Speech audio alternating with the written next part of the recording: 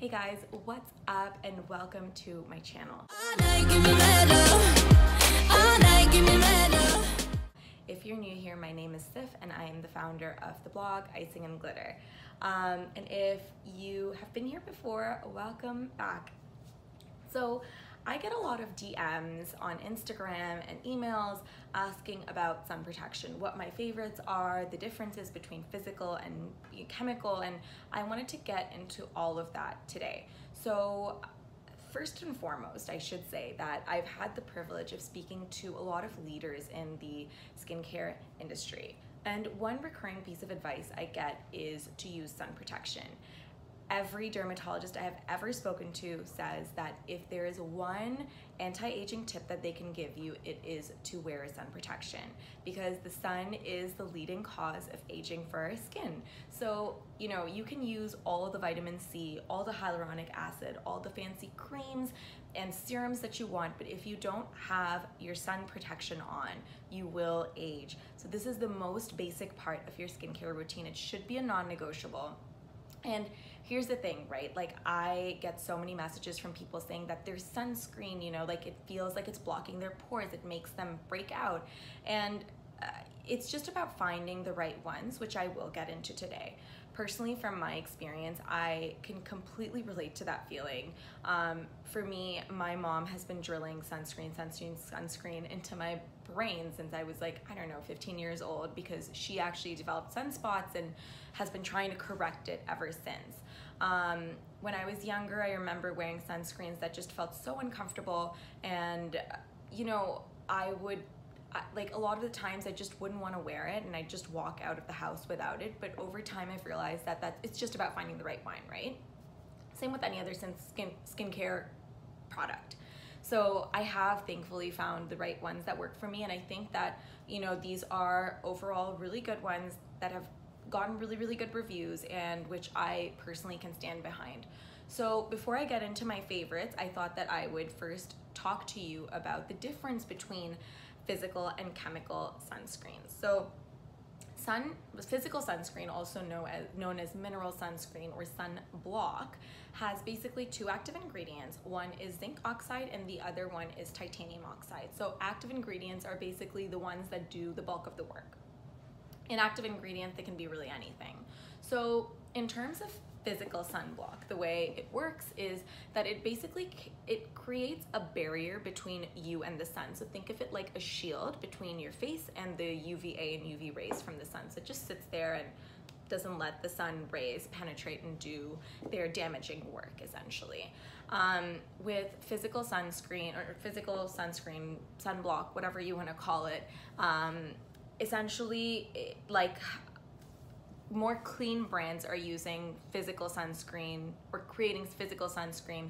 There's a lot of research now saying that physical sunscreens are better for you as opposed to chemical sunscreens, but you do your research, you figure out what works best for you, and go by that. I just want to provide all of the information, and I won't say whether one is more harmful than the other. Personally, I prefer, or I have been leaning more towards mineral sunscreens, but I'm not so strict and so stringent in my skincare routine that I just absolutely won't use a chemical one.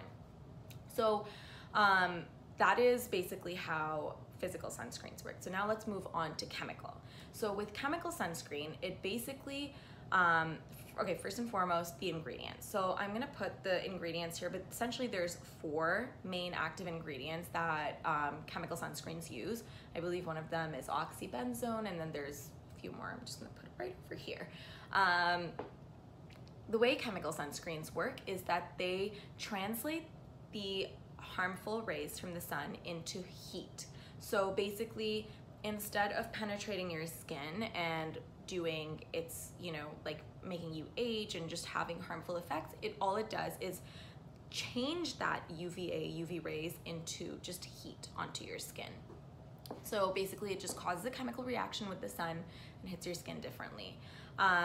One thing to note about chemical sunscreens is that in order for them to do their work, you do need to wear them about 15 to 20 minutes before you want to leave and go out into the sun. And you know, you might think that this is nothing, but if you think about it, every day that you spend in the sun, even if it's 5 minutes, it adds up, and those are the things that age you. So it's just really, really important to be careful about sun exposure. And it's like one of those things that, like, if you're gonna wear a chemical one, just give yourself the 15 minutes in advance. Just guys, just give it to yourself. Like, don't just go out. It just causes damage that you're trying to protect yourself against anyway. So, you know, if you're running out the door, choose a mineral one. Just do it. Okay, so now that you know the difference, I wanted to get into my favorites. Oh, and one more thing I should add is that with chemical sunscreens, because it translates the sun into heat, it could have a negative effect on hyperpigmentation or acne scars. It can make it darker because any sort of heat does that. Anyway, so now that you know the differences, let's get into my personal favorites. So I have 3, and actually they're all mineral. It's just what I prefer. So with mineral sunscreens, the biggest complaint you usually hear is that it leaves this white film on your face.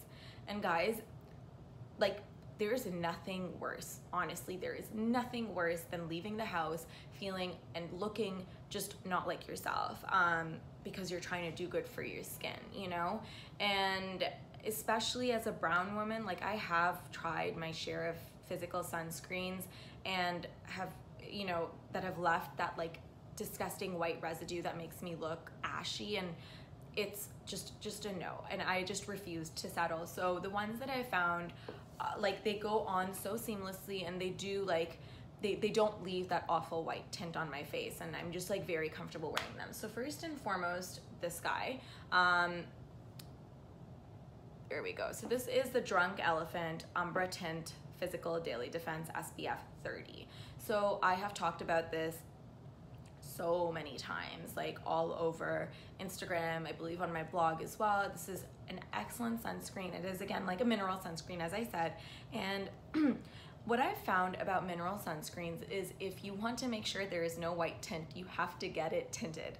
I am not someone who enjoys, you know, the feel of makeup on my face, but like with a light tint, it's okay, because I would rather save myself from the sun and wear the kind of sunscreen that I want than, you know, have a bare face and go out into the sun with like a sunscreen that I'm maybe not happy with. Anyway, so this is what it looks like.